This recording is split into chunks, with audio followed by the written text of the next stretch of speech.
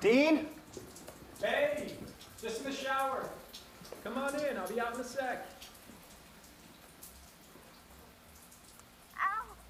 Daddy, no! Ow, it hurts! So, how was your day? I met someone who knows you. Jordana Brewster. Oh yeah, from Fast and the Furious? What's she like? I never met her. Oh, really? Because she told me she was your date to the 2010 Teen Choice Awards. Huh. That's weird. Cut the crap, Dean. I know what's going on. You've been gay baiting me. Okay, now you're being crazy. I'm not being crazy. You're crazy. You used me, Dean. You made me think this was real. I thought we were gonna have sex. Like, I thought I was gonna get to see your dick and your balls and your butt. But I haven't gotten to see anything. I haven't even seen one cheek. Carrie, you're being hysterical, and frankly, you're not pretty when you're like this. Was I ever pretty to you? I don't comment on my sexuality. Oh my God! Tell the truth.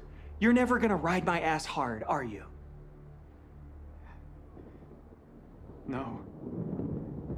I have to get out of here. Don't go, please. I can explain. Hey, Brooke. Have a nice night. Nothing special. Hey, Brooke. How was your evening? Quiet. Read a book. Brooke, what'd you do last night? Shut up!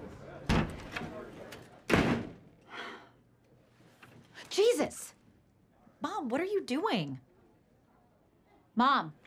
Oh, hi, honey. Sorry about that. I trained myself to sleep standing up so I can take 20-second cat naps while people don't need me without messing up my hair. That's what Ryan Seacrest does, so. Okay, well, I'll just let you get back to it. Oh, what did you guys decide about tic-tac-toe? Oh, yeah, I think we're just gonna pass. Okay, yeah, I don't have to do that. We should probably let someone else host that. But then again, if you think it's a good idea, Brookie, I'm more than happy to do it. Okay, sorry, Mom.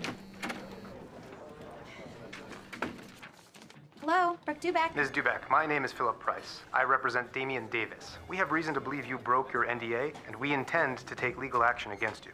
Wait, what? You don't understand, Carrie. I'm not a bad guy. My life is just so much better now that people think I might maybe kind of be gay.